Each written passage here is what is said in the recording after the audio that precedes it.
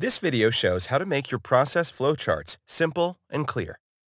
Certain users may eventually get to the point when their model logic looks like this, or this, or this. If your flowchart resembles one of these cases, you can simplify the flowchart by creating a custom block that will comprise the reusable piece of logic. We'll consider a wholesale warehouse example model, which you can find in the Supply Chains and Logistics section of the AnyLogic examples. To instantly find the flowchart, expand the main node in the project's tree and double-click a block under Agents. As you can see, the flowchart includes two similar sequences of blocks representing the pallet's loading logic. The Seize block accepts pallets and seizes a forklift truck operated by a loading person. The Move To simulates how the forklift truck transfers the pallet to the loading zone.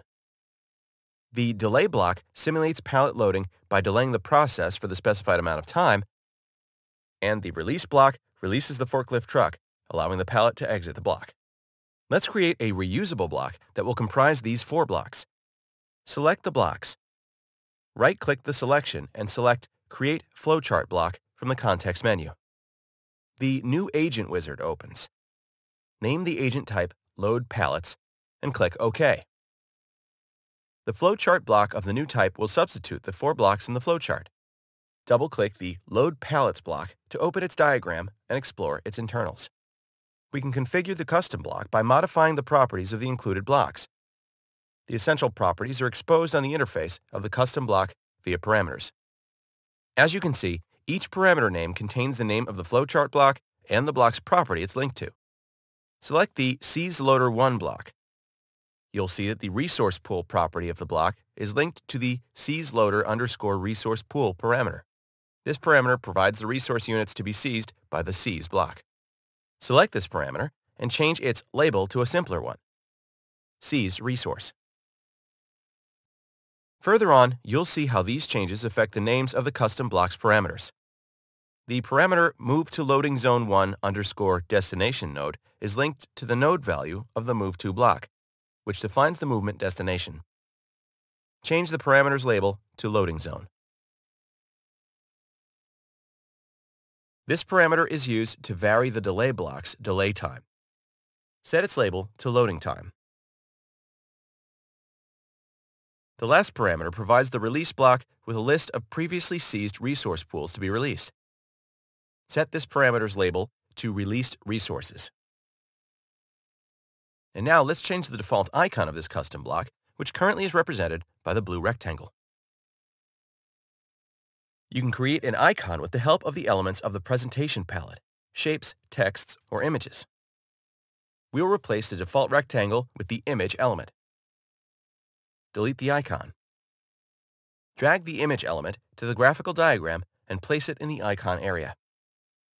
Make sure that both input and output ports are exactly on the image's border. Navigate to the image's properties and select the Icon checkbox. In the On-Click action of the Advanced section, type Return True semicolon to be able to navigate inside the block during simulation. Let's add two text elements to display the number of agents that have passed through the ports of our block. Drag the text elements from the presentation palette and position them near the ports.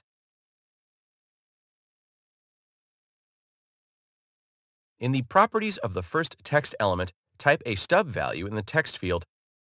Switch the field to dynamic value and provide the seizeloader1.in.count expression, which will count the agents passing through the input port of the Seize block. In the Appearance section, set alignment to the right to prevent the text from overlapping the icon. In the same way, for the second text element, type Release Loading Transfer Person 1.out.count to count the agents passing through the outgoing port of the release block. Select both text elements, check the icon property to make them part of the block's icon, and finally set color to blue. We've finished tuning our custom block. Switch to the main agent diagram and select the Load Pallets block. You'll see that its parameters bear the names of the labels which we've previously modified. Observe the block's parameter values. The loading time is set to uniform, loading time min, loading time max, to get a random value from within the boundaries defined by the corresponding parameters of the main agent. The loading zone parameters refers to the loading zone 1 rect node. Both seized resource and released resource parameters are set to loader. Let's substitute the other 4 blocks in the upper flowchart branch with a copy of our load pallets block. First, we'll look at the parameters of these 4 blocks. The same resource pool, loader, is used in the seize and the release blocks. The delay block has the same time duration set for the loading operation. The move to block is set up in the same way except for the node parameter, which refers to the loading zone 2 rect node. We'll use this value in the new copy of our custom block. Okay, we're ready to go on. Delete the 4 blocks and Control-drag our custom block instead of them. The obtained copy of the block will have the same parameter values as the original instance. We need to adjust only one of them. In the properties of the just created block, set loading zone to loading zone 2 rect. That's it. Run the model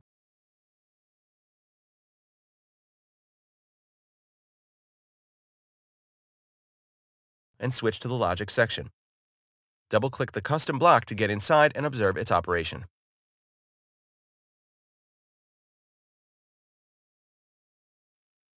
If you can't wait to try creating a custom block yourself, take a look at the upper part of the flowchart. There's another pair of repeating sequences, which simulates the process of unloading trucks. Thanks for watching. Simplify your flowcharts and come back for more AnyLogic how-to videos.